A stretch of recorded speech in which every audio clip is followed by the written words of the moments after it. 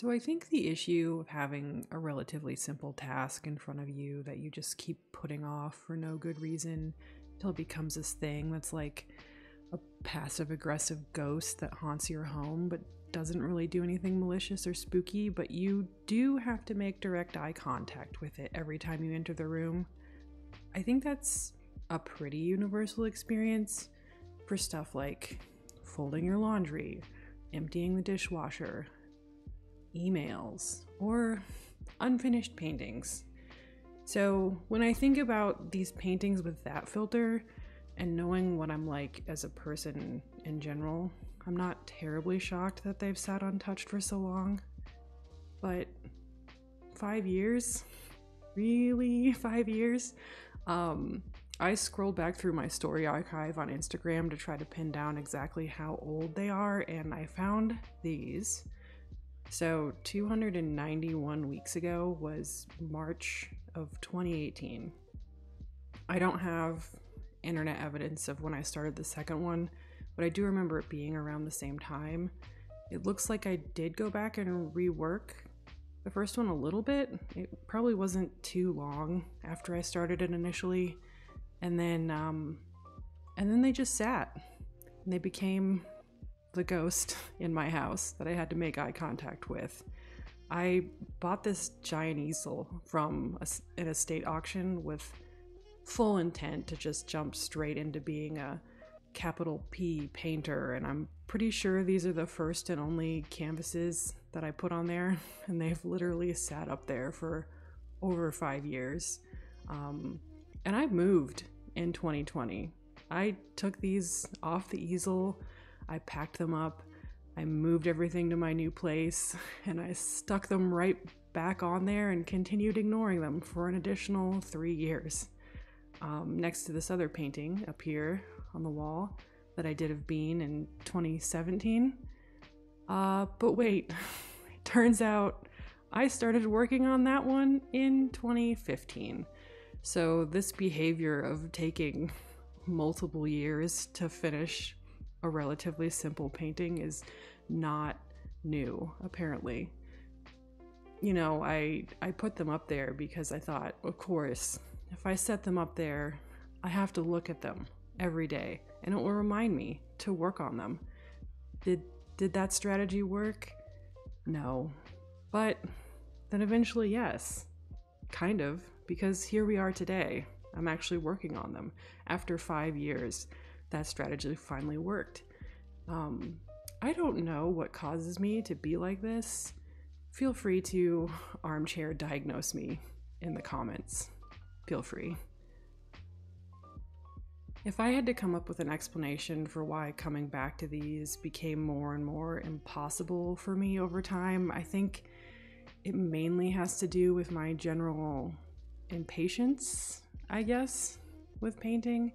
I typically only really like to work on a painting for one sitting. You want me to work on the same painting 2 days in a row? More? Yuck. But I do know that that's something that definitely holds me back. If I want to start making more complex and polished paintings, they're going to take longer than a couple hours. And I generally stop painting as soon as the image becomes done enough, but not actually done, and then not go back to it, which ironically is also what I'm doing today. Yes, I am finally revisiting these after all this time, but I'm also finishing them in one sitting and being sort of done however they end up, and then making this video and moving on. So did I really learn and grow throughout this process? Not yet, but I'm aware of the contradiction, so that has to count for something. And I'm getting them off the easel, so that counts for something too, I think. I also can't find the reference photos for these anymore, so I'm really just winging it. But these cats do live with me, so I can just go look at them whenever I want.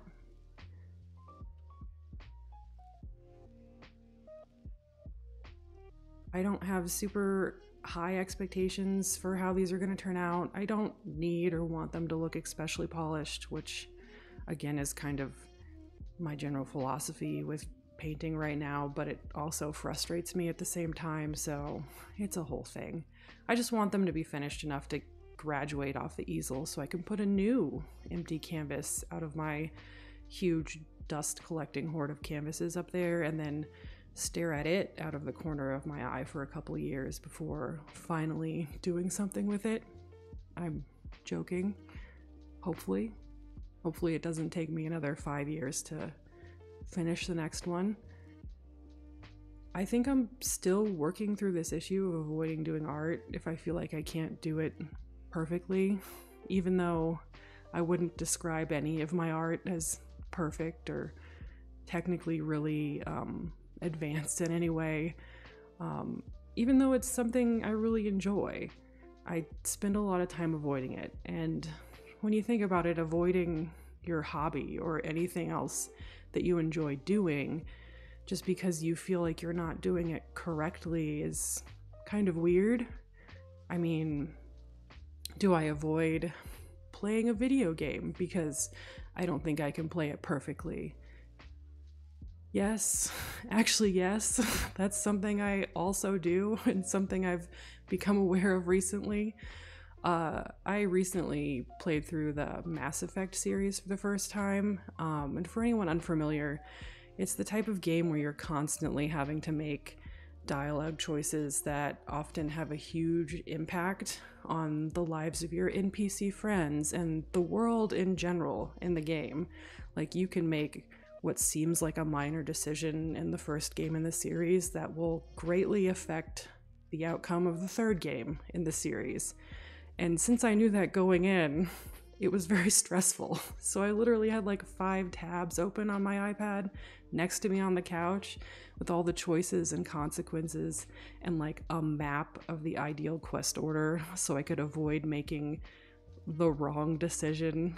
And while I still really enjoyed it, it's a great game for anyone who likes that type of gaming experience. It made it feel more like I was completing a test rather than going on a space adventure, which it's supposed to be. And hey, listen, isn't that what art is supposed to feel like? An adventure, an exploration, creativity in general. It's not supposed to be a test. So in the same way I pushed myself to fill a whole sketchbook to try to learn to stop being so precious about the paper in the sketchbook as if I was wasting the paper by drawing something not good on it, I really want to start pushing myself to stop being so precious about other mediums too. Like, it's not wasting the canvas or the paint to just sort of noodle around and do a medium painting. The police aren't coming if you ruin a $5 canvas from Michael's with your bad painting. The canvas itself isn't sentient, and it's not going to spend eternity mourning the fact that it ended up stored in the corner of your house with sort of a middling painting of a cat on it and not proudly hanging behind glass in a fancy museum. So that's my lesson for this video, for me and for you if you need or want it. Just make art if you want to. If you don't want to make art, find another hobby, I guess. Video games are cool. You could crochet. I can't crochet. I can't figure it out. It drives me insane. I wish I could crochet.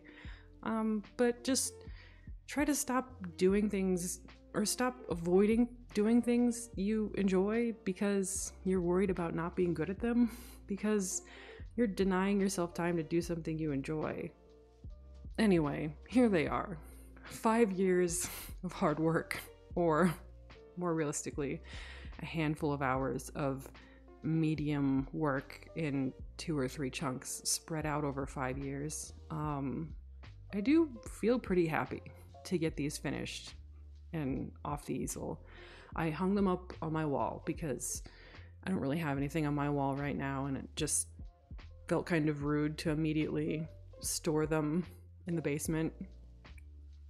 If you've noticed, there's not a lot of footage of me painting towards the end of this video, towards the end of completing the paintings, because apparently I'm still in the process of learning to make sure I'm recording when I'm painting instead of recording when I'm not painting. In my defense, both the recording and not recording icons on the view screen are both tiny and both red. One of them should be a different color, really, I think. You know, work on that. But yeah, paintings are done. Now I have to do another one, I guess. Thanks for following along with me in this video. Thanks so much for all the super kind comments so many of you left on my sketchbook video as well. I'm having a lot of fun making new art and making these videos too.